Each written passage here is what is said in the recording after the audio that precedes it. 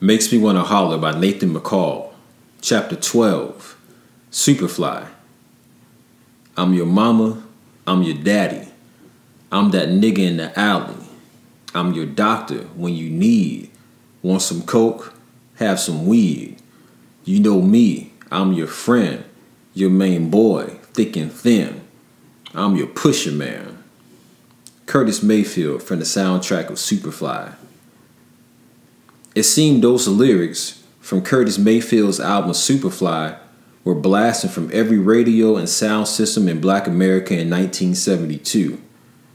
In the movie, actor Ron O'Neal played Priest, a high-rolling, slick-dressing drug dealer who was on a mission to earn $1 million, enough money so he wouldn't have to work for the white man for the rest of his life. He built up a sizable family of low-level partners, negotiated all the rip-off landmines in the hood, and stayed one step ahead of the rollers. In the end, he did what he set out to do. He made his money selling cocaine, kicked Whitey's ass, and rode off into the sunset in his shiny El Dorado. Almost instantly, Priest became a cult figure for brothers everywhere. Here was a film that gave us something rare in movies, a black hero, and expressed the frustrations of a lot of young brothers who were so fed up with the white man that they were willing to risk prison and even death to get away from him. Perhaps for the first time in this country's history, young blacks were searching on a large scale for alternatives to the white mainstream. One option, glamorized by Superfly, was the drug trade, the black urban answer to capitalism. Superfly influenced the style, thinking, and choices that a lot of young black men began making around that time. I know it deeply affected me. I came out of that movie more convinced than ever that the white man and I were like oil and water. We didn't mix. My partner, Shell Shock, was on the same wavelength. We started thinking that maybe there was a future in dealing drugs. A few weeks after we saw the movie, we were sitting around at his place getting wasted when Shell Shock outlined his game plan, which was essentially a scaled-down version of the plan Priest had devised in the movie. I know I can do it, man. Most of the white folks that got money did something illegal to get it. Look at how the Kennedys got started. They bootlegged liquor during the Depression, then went legit. Now they millionaires. All I gotta do is make enough money to start my own business, then I can quit the drug game. It was short-sighted, far-fetched fantasy for sure, but to our way of thinking, it was no more far-fetched than the civil rights notion that white people would welcome us into their system with open arms if we begged and prayed and marched enough. As for the risk, dealing drugs seemed no more risky than working a thankless job at the shipyard for 30 years, always under the fear of being laid off. It was 6 of one and half a dozen of the other. Shell Shock had no problem getting started. Back then, a 4-finger OZ, an ounce of reefer that equaled the height of 4 fingers, sold for $20. Shell Shock bought a $20 bag and broke it down into 5 $5 bags, which he then sold for a $5 profit and reinvested. He continued recycling his profits until he eventually was able to buy quarter, half, and full pounds of reefer and sell $5, $10, and $20 bags. He hired a few guys in school, increased his profit margin, and maintained a hefty stash for his personal use. In no time, Shell Shock was on his way. I had no interest in selling drugs. It was too time-consuming, and I had money and clothes coming in from the stick-ups Shell Shock and I did. I've been smoking reefer since I was 16, when my brother Dwight turned me on during one of his visits home from Fort Bragg, North Carolina, where he was stationed in the Army. Dwight and I got busted once with some reefer outside a nightclub on a military base. We were sitting inside his car, toking a joint, when some MPs with narc dogs walked up and ordered us out. They shook us down and found the reefer. Instead of arresting us, They took our names and addresses and barred us from the compound, threatening to press charges if we ever showed up there again. So I smoked a lot, but didn't deal. I left that to Shell Shock, who eventually became a big man around school and in the neighborhood. Guys looking to cop reefer sought him out when they got paid, and girls who loved to smoke herb flocked to him for a free high. He'd get them high, screw them, then put them out of his mother's house. For a lot of guys, Superfly brought home the economic potential in selling cocaine. We never even knew much about Snow until we saw that movie. Until then, most of the local dealers in Cavalier Manor sold only reefer. The problem with reefer was that it was bulky and cumbersome to carry around and conceal, and you had to sell large quantities to turn a decent profit. But the tiny aluminum foil wrapped packets of cocaine were easier to handle, and small quantities brought higher profits. With cocaine, a dude can make more money with less hassle. Superfly also inspired a major fashion revolution. Almost overnight, brothers shifted from black power chic to gangster buffoon. Suddenly, cats who had been sporting dashikis and monster afros broke out in platform shoes and crushed velvet outfits that made them look like clownish imitations of the flamboyant priest. Shell Shock and I fell right into line. We went out and brought wide brim hats and long midi and maxi coats. We wore turtlenecks and hung gold Coke spoons around our necks, just like the one worn by priests. I thought I was a cat's meow when I got my first pair of platforms. They made me a full foot taller, and the heels were so high I had to adjust my pimp to keep from breaking my ankle. But I knew I was cool. Dudes coming home from the Vietnam War in the 1970s were worse than that. They tried to be right on black and Superfly at the same time.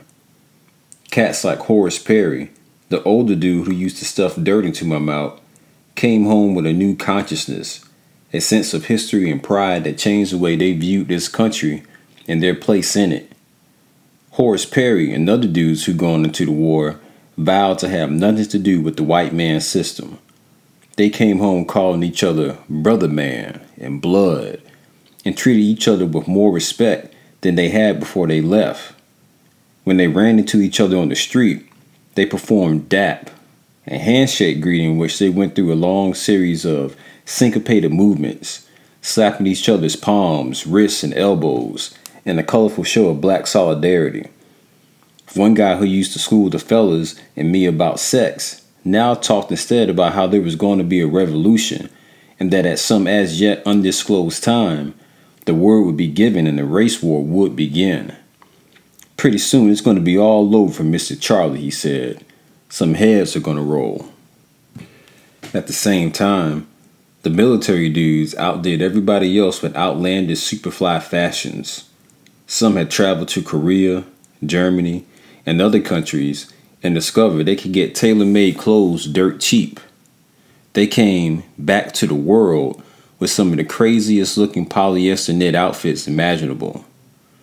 There were so few movies featuring blacks that we rushed to theaters every time one was released. The Mac, a movie about a black pimp, picked up where Superfly left off.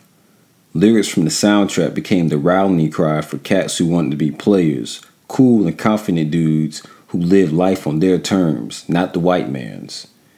After seeing the Mac, some of the fellas and I even talked dreamily sometimes about the prospect of putting hoes on the block or becoming gigolos. I was sitting around talking about it one day when the old head sobered me up.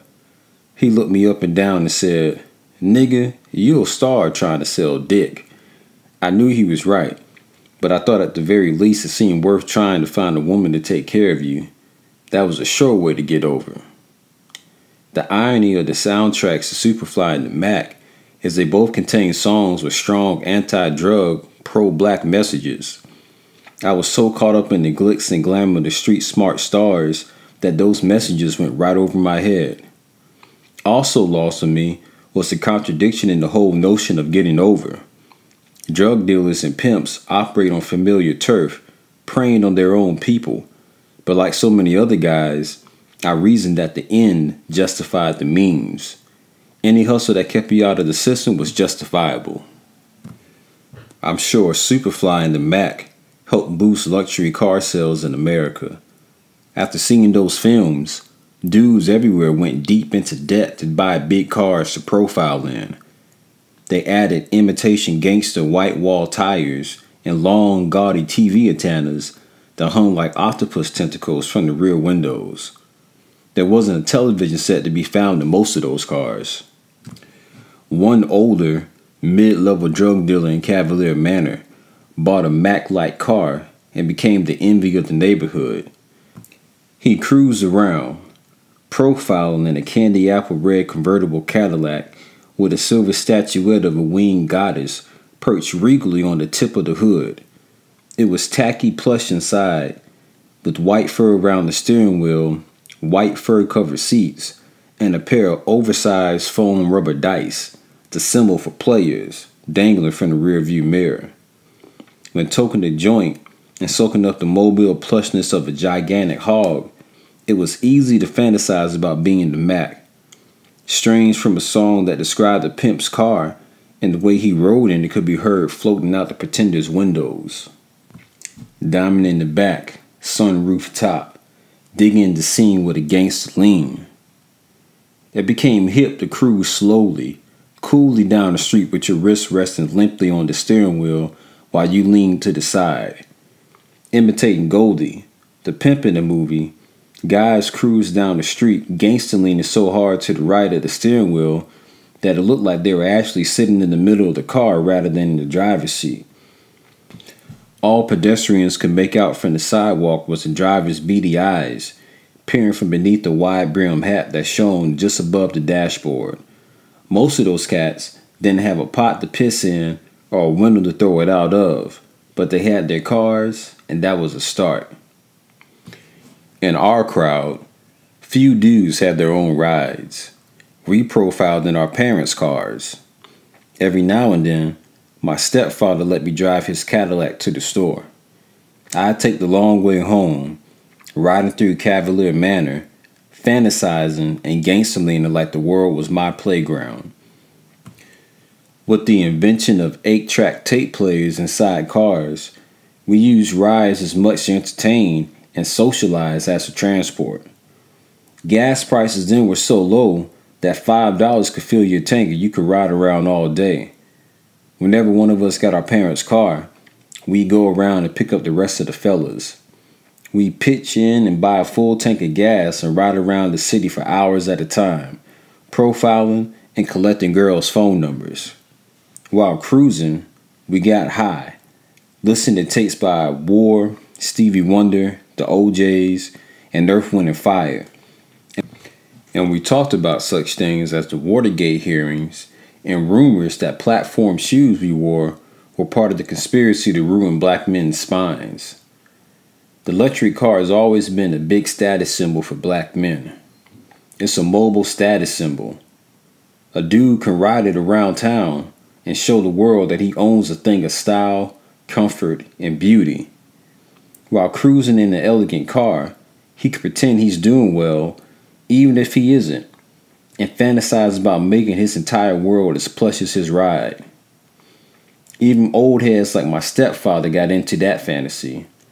Although he struggled financially, he always made sure he had an old car to beat around in and a nice hog, a Cadillac, to show off. He didn't give a damn about clothes, but a hog was the one extravagance my stepfather allowed himself. He brought his first one in 1971 and hasn't been without one since. My mother used to get nervous as hell every time we rode by a Cadillac dealership. She used to be scared that he'd see something he liked and find a way to buy it. The white men who sold the cars knew they had a potentially good catch whenever my stepfather came on the lot. They'd even let him take a hog home and test drive it for a few days, knowing that if he was a true Cadillac lover, he'd break down to get one. The only time I saw my old man really happy was when he bought a new hog. It was his plaything, his reward to himself for all that hard work he did and all the shit he took off of white folks. and nobody, not even Mama, got in his way of him enjoying it. Sometimes on weekends, he'd wash and wax his Cadillac, shower, get dressed, and ride slowly around town, even if he had nowhere special to go. He might have been feeling a little low when he left, but I could always tell he felt better when he got back home.